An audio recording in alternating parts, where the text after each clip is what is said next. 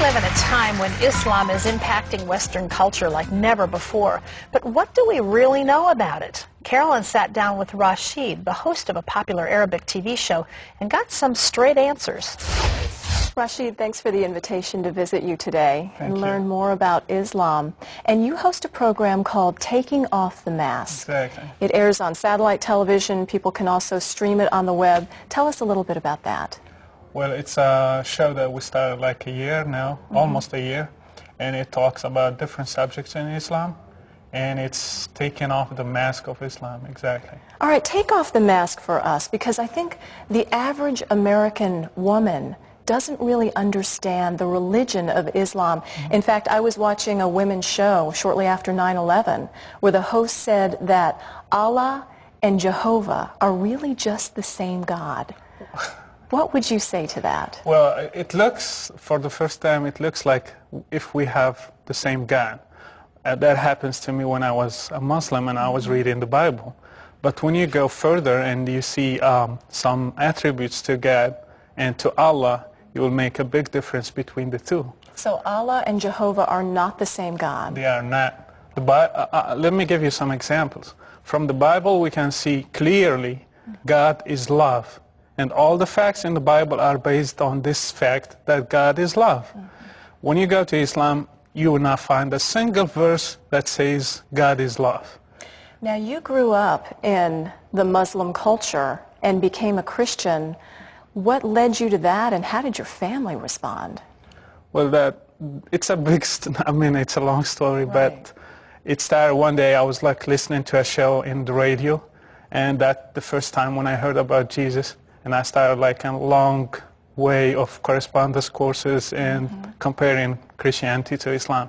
At the end, I was like amazed. The gospel really is the truth, and Jesus is love. So that touched my heart and changed me totally.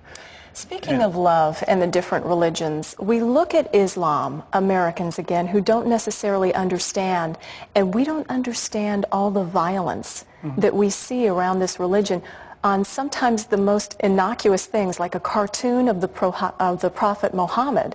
To us, most of our political and religious leaders will end up as a cartoon. But to see that sort of caricature of the Prophet Muhammad means what to the Islamic people? Well, we need to understand two things to understand what happened with the subject of cartoons. The first thing, there is no freedom of speech in Islam. You cannot talk about Quran or Muhammad or the followers of Muhammad. They are holy. Nobody can criticize them. Nobody can question them. They are above anything else. So this is the first thing. The second thing, the cartoons, they were about Muhammad. If you read the Quran, you will find clearly that Muhammad is above Allah himself. And all the clerics, they agreed that if somebody criticizes Muhammad or make fun of him, he should be killed. And Above Allah? he's above Allah.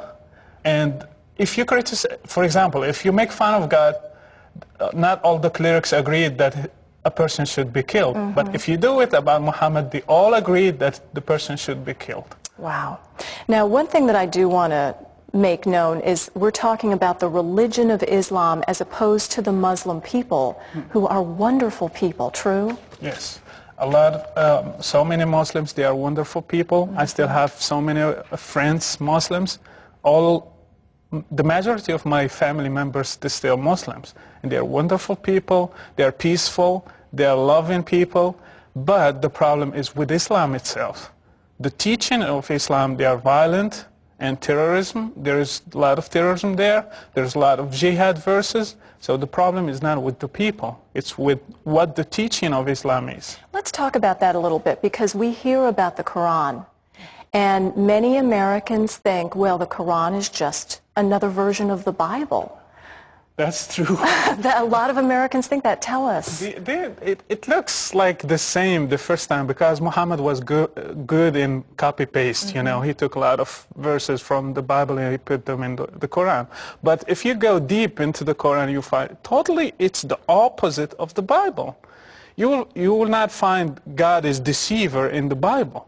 You will find God is the great deceiver in the Quran. God is love in the Bible. God is not love in the Quran. He loves only Muslims. He hates non-believers, non-Muslims. You will find God teaches us to forgive people. In Quran, he teaches us to kill the enemies of Allah. And it's totally two different directions. It's not even close. Well, that's another confusing fact. We hear that the Islamic religious leaders saying we accept other religions. We are tolerant of other religions, and then you hear things like this. What is the truth? That's true. They keep saying that. But they need to give us proof. What the sayings of Muhammad, what the Quran says about it. The Quran says clearly about Jews that they are sons of pigs, sons of monkeys, and Christians are astray, and they are like misled. And the Muslim, when he prays like 17 times a day, he says that the Christians and Jews are wrath and astray. He keeps repeating that 17 times a day. And you are not allowed to greet Christians and Jews according to Muhammad. And they are, the last sayings of Muhammad when he was dying, he said, "Curse be upon Jews and Christians." That's his last words. Well, I'll tell you, we've only just begun to unravel this, but you are doing this all the time on a program called Taking Off the Mask. You can see it on all sorts of satellite programs. You can also go on the web and find out more about it. Rachid, thanks for letting us visit today. We appreciate it. Well, thank you for your visit.